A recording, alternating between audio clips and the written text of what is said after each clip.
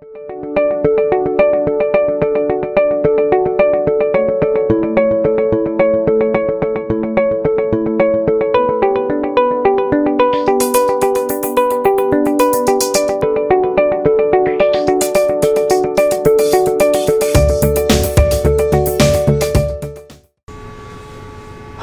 my name is Michael Busby. I am a Texas family law and divorce attorney who practices family law and divorce in both Harris and Fort Bend counties, Texas.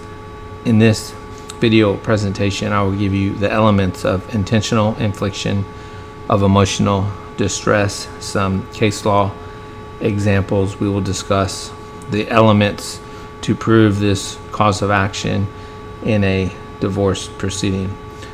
One spouse in a divorce proceeding can sue the other spouse for intentionally or recklessly causing severe emotional distress by extreme and outrageous conduct. This claim is available only in those situations in which the severe emotional distress is the intended consequence or primary risk of the actor's conduct. Intentional infliction of emotional distress is considered a gap filler tort that should not be extended to circumvent the limitations placed on a recovery of mental anguish damages under a more established tort doctrine. The purpose is to supplement existing forms of recovery by providing a cause of action for conduct that is more established. Neighbors in the tort doctrine would technically fence out. The fact that the conduct also causes physical harm does not preclude recovery for emotional distress.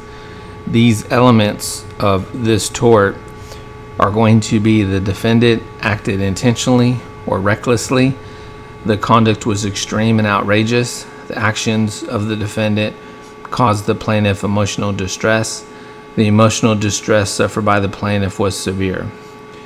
Emotional and outrageous conduct is conduct so outrageous in nature and so extreme in nature as to go beyond all possible bounds of decency and to be considered as utterly intolerable in a civilized community.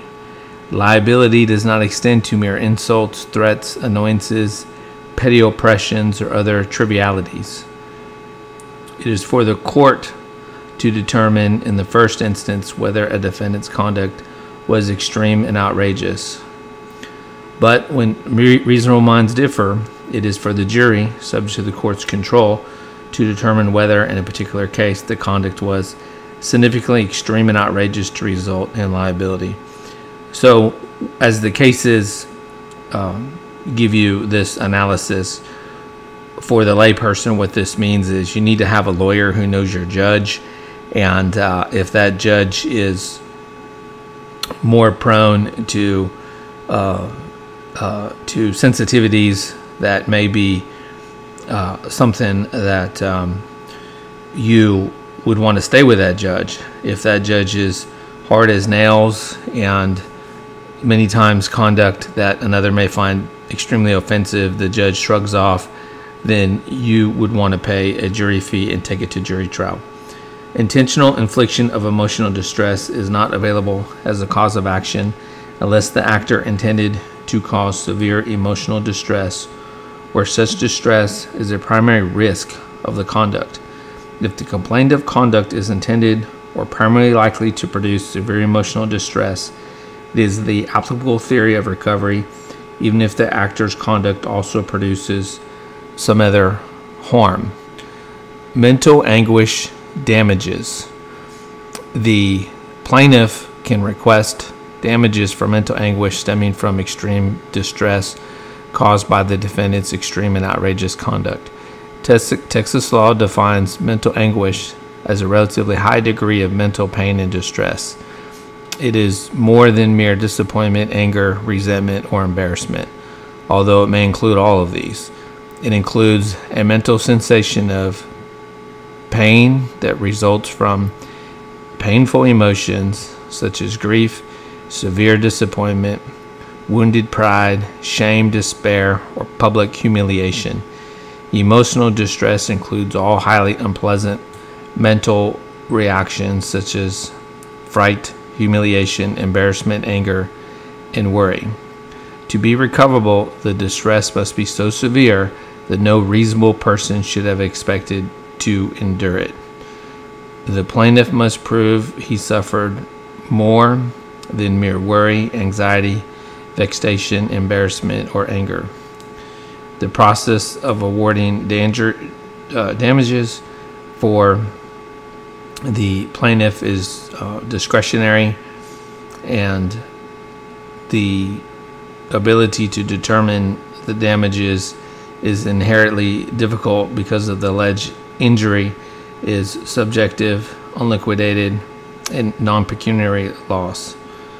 Given this lack of objective measures, so long as some mental anguish has been established, the task of fixing the exact amount of damages is generally left to the discretion of the fact finder. But the discretion of a fact finder in awarding damages for mental anguish is not unlimited. An appellate court will generally uphold a claim of mental anguish damages against an evidentiary sufficiency challenge when the claimant has introduced direct evidence of the nature, duration, severity of the mental anguish that establishes substantial disruption to the daily routine of the plaintiff. An award of mental anguish damages may also be supported by some evidence of a high degree of mental pain, distress that is more than worry, anxiety, embarrassment, or anger. Now, some examples of extreme and outrageous conduct. A husband called the marriage anniversary a day of mourning. A husband compared wife to a nurse in his office with a perfect figure, telling wife she was fat. Husband called wife a lesbian after she made friends with several women at a church retreat. Husband spit on wife when she was holding their infant. Husband threatened wife with a gun. Husband threatened to kill wife, stated he had been thinking of ways to kill her. Husband left the family 2 times and did not tell the wife where he was. Examples of conduct that is not significantly outrageous follows. Mother, while on the phone with her then 9-year-old son, suggested he ask his stepmother about her former husband and deceased daughter. Mother left messages with father's stepdaughter claiming that husband had admitted several affairs with other women. He had placed the new wife at risk of contracting AIDS. Mother denied father's court-ordered possession of the party's child on his 8th birthday. Mother faxed a letter to father informing him that their child could not have a birthday party because father had insisted upon his court-ordered birthday visitation. Mother denied father access to his children. Mother blocked father's vehicle in her driveway and scratched it with her keys. Mother placed over 100 embarrassing phone calls to father's home after the divorce, including hang-up calls. Mother put the 3 children in the middle of the disputes. Mother would badmouth father to the children. Mother taunted father with threats of taking his children to another city. Mother confronted stepmother and the children and called her a bitch and accused the children of stealing their park passes. Mother refused to let the children play sports. Mother called the children at father's house during his visitation with the children. Mother did not allow the children to go to the Alamo Dome with the father. Mother faxed 2 messages to father about his tardy return of the children after his visitation, and then that only stepmother had to worry about where he is sleeping. Mother failed to immediately give father the children's ski clothes as he requested. Mother did not disclose the location of the children's savings bonds. Mother gave father only a few days' notice of his son's first communion.